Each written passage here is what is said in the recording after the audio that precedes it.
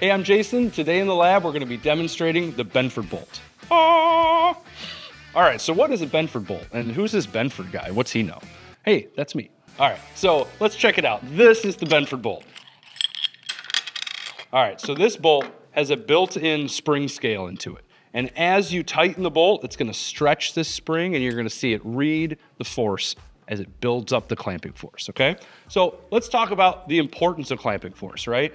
We know that a bolt needs to be tight in order to do its job. Let me prove that to you with this thing here, all right? So what if we just assemble the parts and run the nut down until the parts are closed, but we haven't really done any real tightening to this, right? We can see the load is about 0, but the joint is completely closed. If we ask this bolted joint to do something, to take some service load, we're gonna see this happen.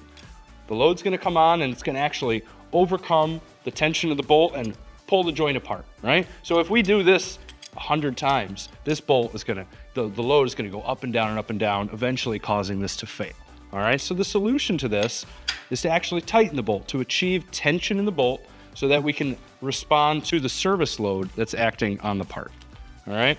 So now we've established 2 newtons of tension in the bolt, and we can see that when we put compression force, or when we put service load on the part, we can see that the load in the bolt is stable. All right, so we could do this thousands of times, and the bolt is gonna stay together, and this thing is basically gonna last forever, okay? Until we get to a situation where we overload the joint. Now, if we put 4 newtons of service load on here, now I'm in a situation again, the bolted joint is being pulled apart. So we go up and down, again, we're gonna have problems with this assembly. So what's the answer to that? The answer is to tighten the bolt more. So we run this thing down, and as long as we get our tightening above 4 newtons of bolt preload, we're gonna see that it's gonna be able to handle the service load. All right, so we get to 4 here, and now I'm in a stable situation where the bolted joint is never gonna be pulled apart, okay? So when we're approaching a bolted joint problem, we wanna ask ourselves, what is the service load?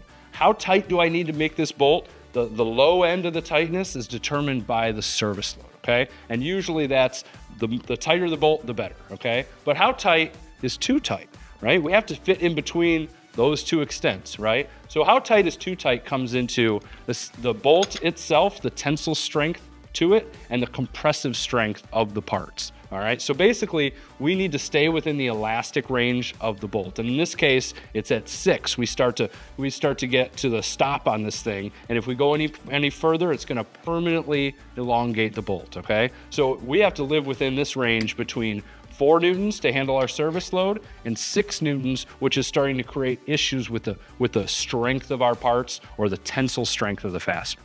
So that really answers the first question of how tight do we need to make the bolt and how tight is too tight. All right, so now that we've established how tight the bolt needs to be, how do we actually get it that tight? We're gonna use some kind of torque tool. So this is a transducerized torque tool. This is a power tool that's going to apply 1 Newton meter of torque dynamically. There's a transducer in here that's gonna dynamically read the torque as we apply it to the joint. So let's build this thing up and see how we're doing.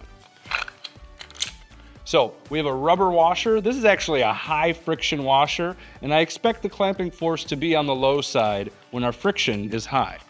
So let's see whatever 1 Newton meter will do to the tension in this bolt. It puts about 2 newtons of tension force on here, all right? If I were to repeat this test, I would expect the friction to be the same and to get a similar result. But what happens when friction changes, all right? If we take this thing apart and apply a lubricant to this, all right? In this case, we're gonna take some hand sanitizer and put a drop of hand sanitizer under the face of the nut here. All right, we're gonna have enough difference in friction to see a different result with our power tool. So now the power tool is set to the exact same 1 Newton meter target, but since we've got a lubricant on here, we're gonna see the results be significantly different in the tightness of the bolt. And in this case, I think it's gonna be too tight.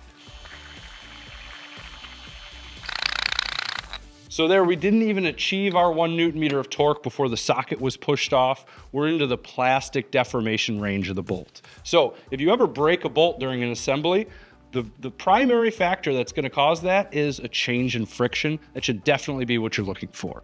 All right, so what's all this mean? We talked about the service load. It's super important to tighten the bolt to the correct amount of preload to handle the service load so that this thing can stay together and never come loose, right? We talk about the applied torque to the joint.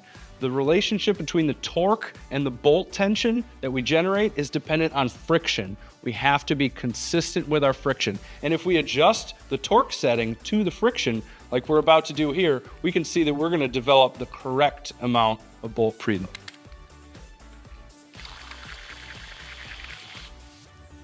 All right, so there you go. We met our window of the right amount of bolt tension. And this is really a good demonstration so people really understand the importance of getting the right amount of tightness and how to apply that with a power tool.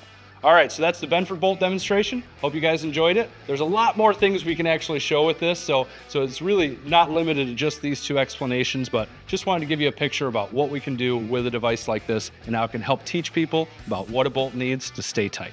All right, we'll see you next time.